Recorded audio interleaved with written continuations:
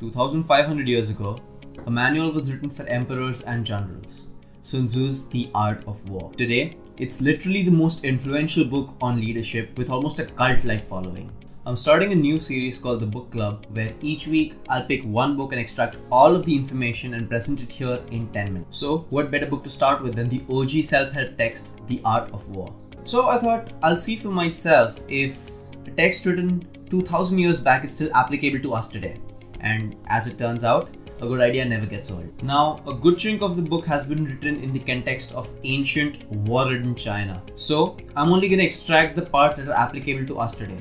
And believe me, there's a lot to learn here. The teachings of this book can be applied to almost any situation. Business, sports, your private life, parenting, and any situation in which you may face tensions, competition, or conflict. But of course, if you wish to read the book in its full glory, or gift it to somebody who you think will need it, you can always purchase it from the link in the description down below. Part 1. The Context. Sun Tzu was a general, a military strategist, and a writer in 5th century China. At this time, China was divided into many states that were constantly in a state of war with each other. Sun Tzu was an advisor for one of the states and he won a lot of battles. So yes, this is a book on war, but it also talks about ideas that don't have to do anything with actual fighting. It talks about the war off the battlefield that gives you an upper hand. The book is divided into 13 chapters and it's organized very well into bullet points. The underlying theme is to pick your battles, and that a war is best won without fighting at all. As you might imagine, this is what makes the book especially applicable to us even in today's world. Now, a chunk of the book deals with using the landscape of the battle or using army-specific resources. But if you're interested in the history of war tactics, this video isn't for you. I'm only gonna focus on the parts of the book that the leaders today can benefit out of. But for completeness sake, I'll just put the contents of all the chapters on the screen for you to pause and have a look at. Part 2. Using information. Sun Tzu was a master of soft power. He preferred to win wars without having to send anyone to the battlefield. But if fighting was necessary, he always picked the easy battles first. According to him, the best way to win these easy battles was to have insider information. For that time, it meant engaging in psychological warfare and spying. But in today's competitive spheres, it means to have channels to keep a tab on your competition's advantages and disadvantages. That could mean something as simple as using the internet for reviews, or even having some networks that give you some insider information about them. Then it is easy for you to conserve your resources and excel in areas where competition is lagging or has no chance of catching up. Apple, the tech giant, used this very advice with its Think Different campaign. Their aim wasn't to compete with others in pre-established fields, but to set up a new game for themselves. It was this strategy that led to the success of Apple's iPod, iPad, and iWatch. Spotify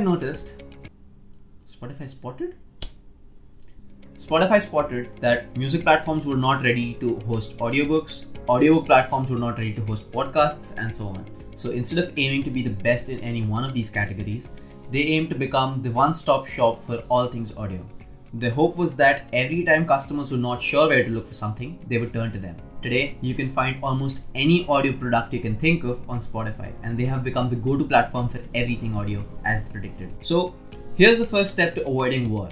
Start a completely new field, or one where you know there's very little competition. Think outside the box and target the disadvantages of your competitors. Part 3.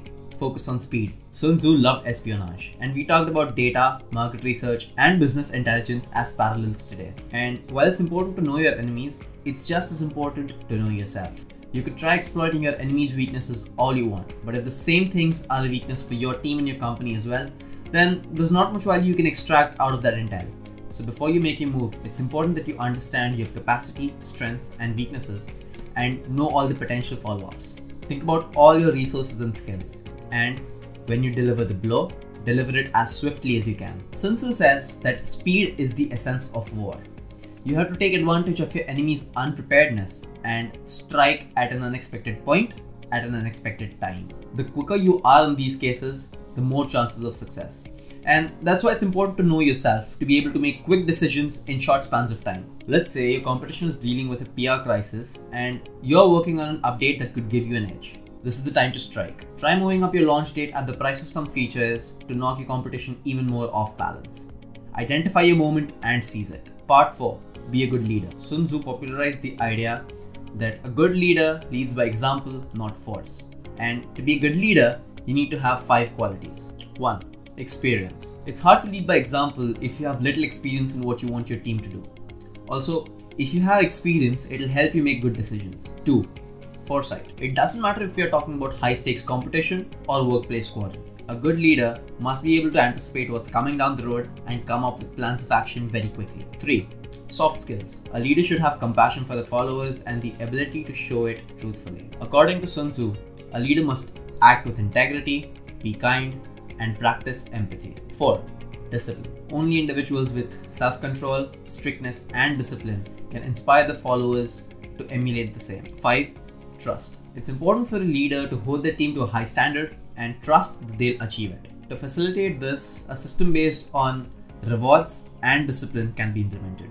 Overall, The Art of War by Sun Tzu points out that not every war needs to end in battle. Instead, it's much wiser to avoid war altogether by getting information on your competition, thinking outside the box, and creating your own playing field. Most victories arise from meticulous preparation. If you're well prepared, you can strike fast when the opportunity presents itself. And remember, speed is of the essence. In terms of being a good leader, make sure you're kind yet strict, rely on your experience, and be disciplined. When you lead by example, you'll be sure to gain the loyalty of your team.